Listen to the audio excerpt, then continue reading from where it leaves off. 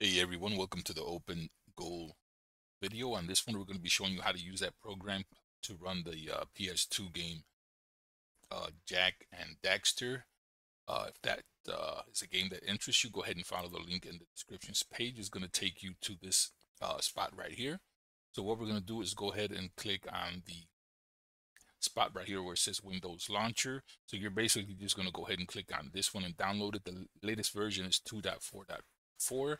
So go ahead and download that. And just a quick notes, we're going to shoot over here to the documentation installation page just so I can show you some things here that you may or may not need. So obviously you're going to need a 64-bit operating system of either Windows 10 or 11. If you do have an older driver version and you're using AMD, you want to make sure that the version that you have is set to at least version 22.7.1. If you do have a version older than that, you're probably going to have an issue trying to get this to work. So if you want to get this to work, you're going to go ahead and, like I said, at least have this version. If not, you're going to go ahead to the AMD website for the graphics drivers and download the latest version. So with that out of the way, let's go ahead and get this done. And obviously, you're going to need a backup of your original game disk. So let's go ahead and get this started. Once you have that file downloaded to your computer, you can go ahead and close the browser. Normally, I open up two windows on here. One that's going to include the the spot for the game itself, and then another one that is going to include the the download folder where you have your items added already. So let's go ahead. We're going to go ahead and double click on the launcher. You're going to get to this spot here. Just go ahead and click next. Now this is the location where it's going to default for the launcher itself. You can go ahead and leave that standard, then click next. You're going to go ahead and hit install again. And this is going to go through the steps of installing the Opengoal launcher. Once that's done, you can go ahead and leave this mark on here checked and go ahead and click finish. It should open the launcher up for you. You're going to hit select locale and whatever your English, whatever your language is, go ahead and click that. Now we're going to go ahead up here and it's actually telling me there is an update available. So if you see that on here, go ahead and click that. And now it's showing you the versions for the tooling set we're going to need. So you want to download the latest one. So go to the version on top, which at this time is 2.12. So go ahead and download that. It's going to take a little bit for that to finish. Once that's done, you should see a little blue icon to the left of that window. Ignore this one. This is just to delete it. It may look like an error, but that's just the way they did the icon. So once you see this on here, you should be good to go. And you should see a mark on here that I am not seeing. Save that so this may or may not work. You should actually get a little window right here.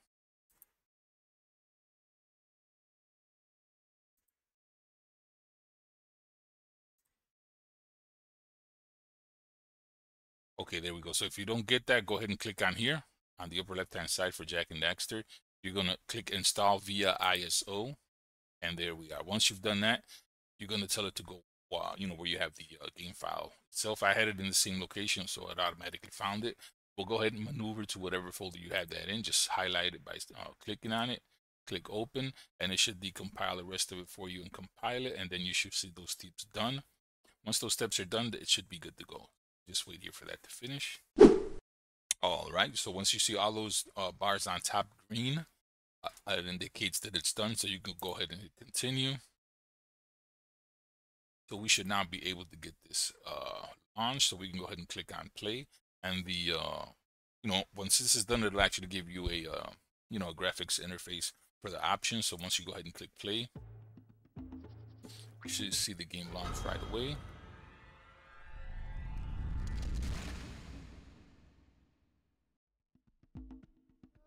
And it looks like they have some options up here on top.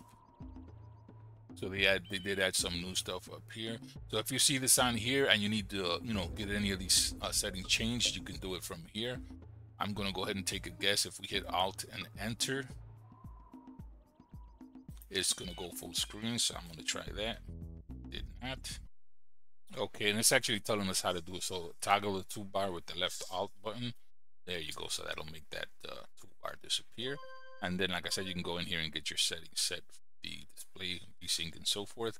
Once you're done with that, you can just go ahead and back out. We'll go ahead and get this started. And looks like it is all good to go. Just go ahead and hit new game here. We'll run around here for a little bit.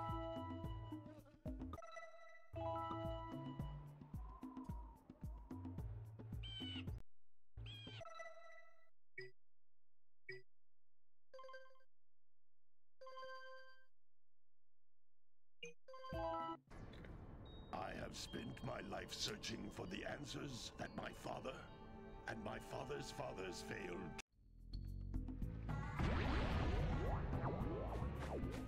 This device is a communicator.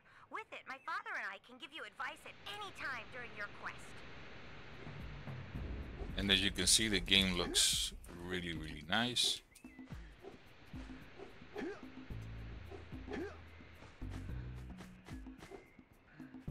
These floating egg-shaped things are precursor orbs.